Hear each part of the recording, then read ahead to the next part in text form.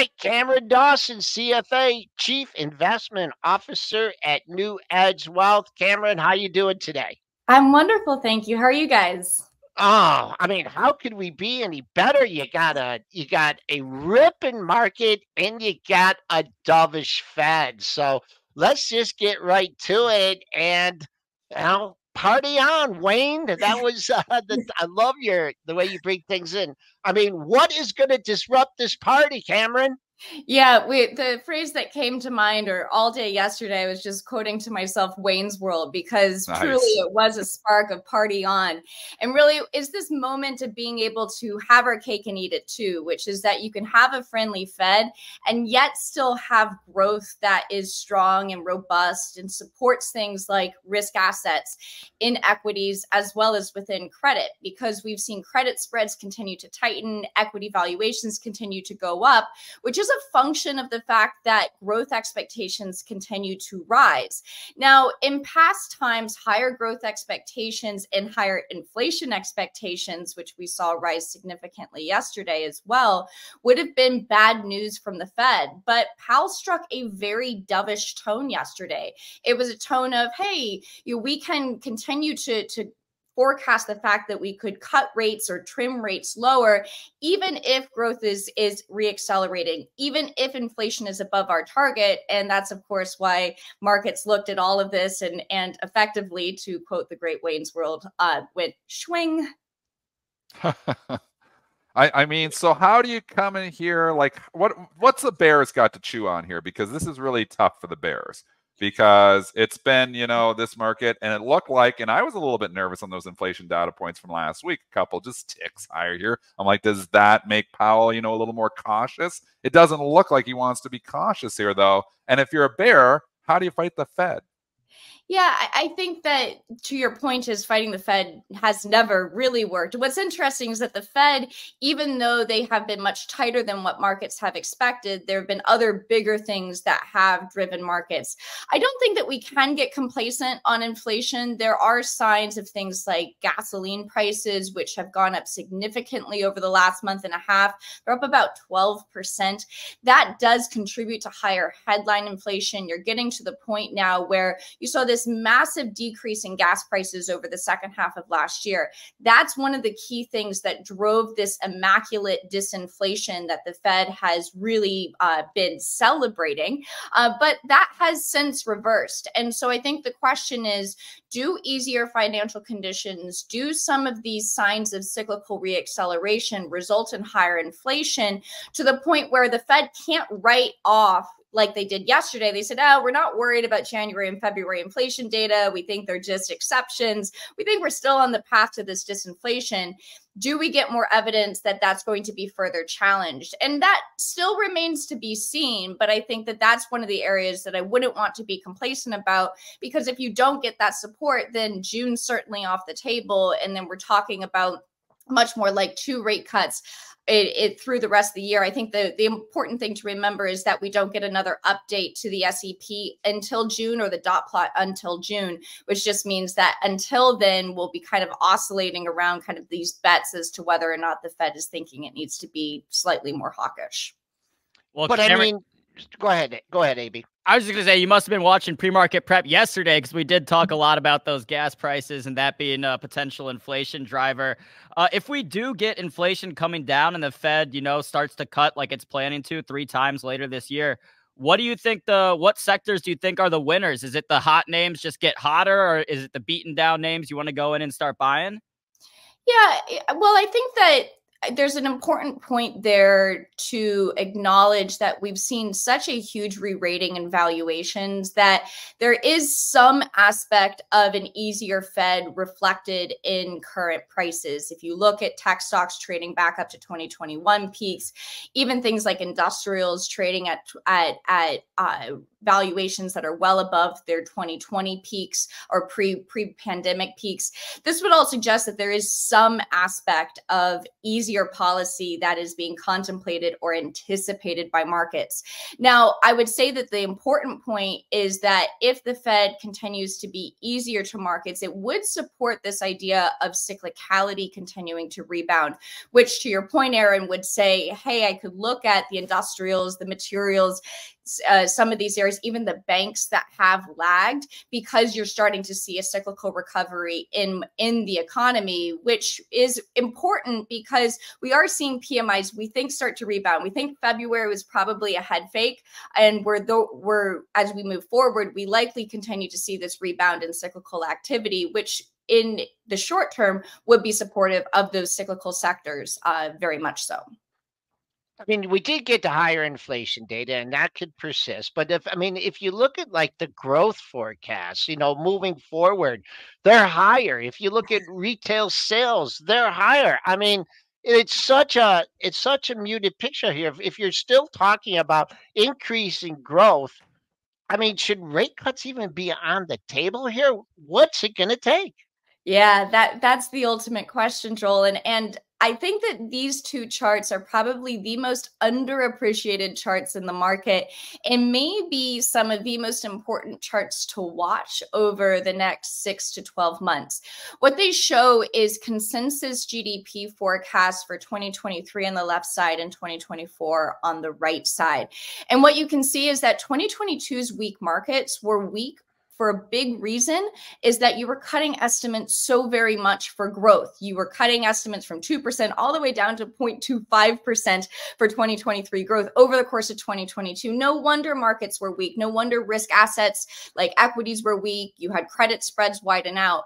But of course, that turned in 23. You started to raise estimates, not just for 23, but also for 2024.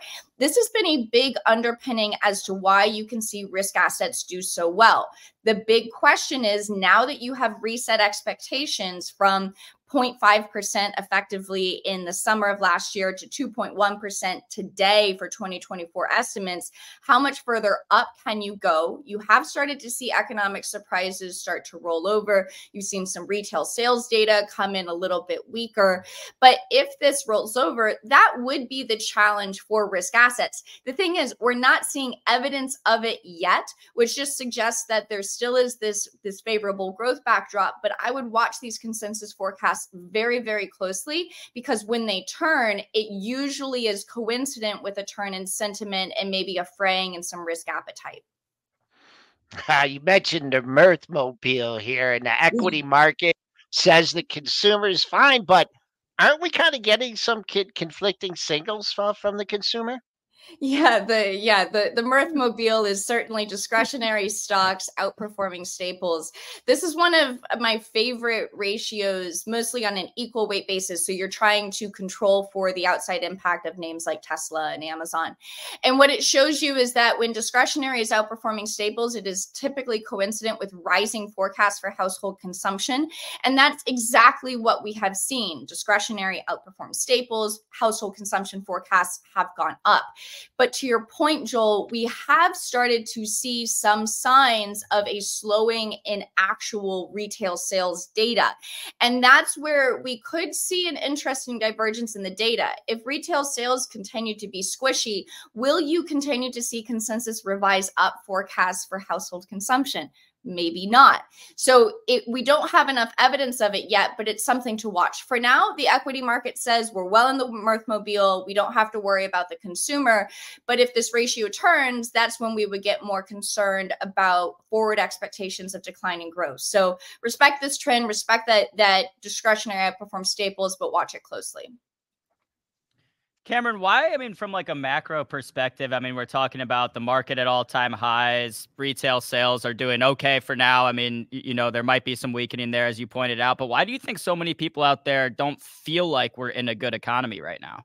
Yeah, well, I think that there's a few things there. The first one is that we live in a world of second derivatives. We live in a world of rates of change, meaning that when inflation slows, financial markets love it. It means that inflation is a rate of change, and the rate of change slowing does show that there is improvement on inflation. However, us as humans live in a world of levels, meaning that as inflation slowing, prices are still going up. It still is hard when you see grocery prices. So when we look at this economy, what we've continuously seen really since middle of 2021 is a big divergence between hard data, so what people are actually doing, and soft data, sentiment, what they're telling us that they're doing. That divergence has persisted for some time and is likely to continue to persist as consumers are weighed down in their emotion by higher inflation and higher prices. However, in reality, they are continuing to spend. A very similar story for businesses as well. I know that's what's been so fascinating is people like will say the economy's, like people's feelings are saying one thing and then their wallets are saying another because they're still going out and spending. But certainly, like you said, I mean, we're still dealing with those higher prices. We talked about gas as well. Joel, you want to hop in here with a question? Yeah, just about tech.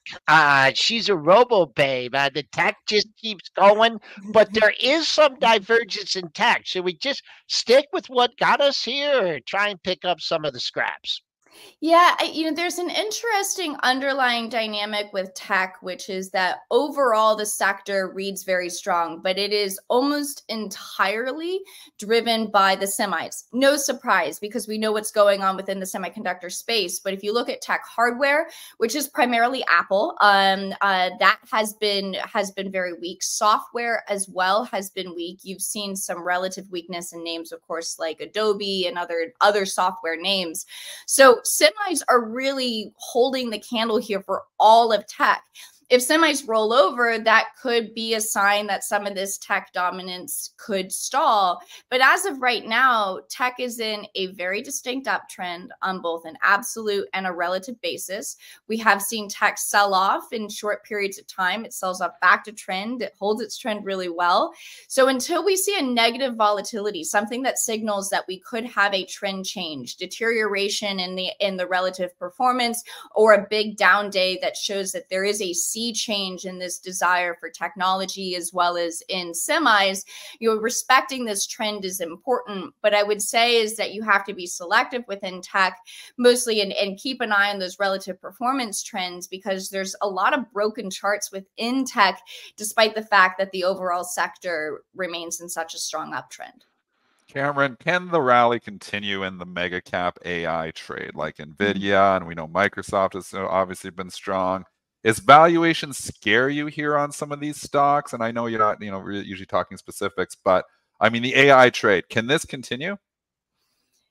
Usually when you think that it's too late, it's still going to keep going, right? And it's like it's a great Walter Deemer quote, which is that that parabolic moves tend to last a lot longer than you expect, but when they end, they don't end by going sideways; they end by reversing straight down.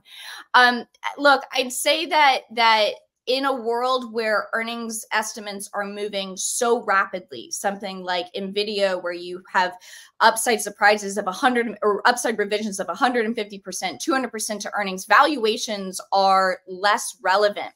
However, NVIDIA is really the exception. If you look at a name like Microsoft, it's up a lot, but its earnings estimates for 2024 and 2025 are only up by 8% in the last year. Meaning for all of the talk of Copilot and all of the talk of AI, analysts have revised their estimates up, but by a mere 8%, which just means that it's been all valuation expansion. That becomes more of a challenge if the earnings don't materialize, or if the liquidity market backdrop environment turns against the market in a way that valuations that are stretched become an issue.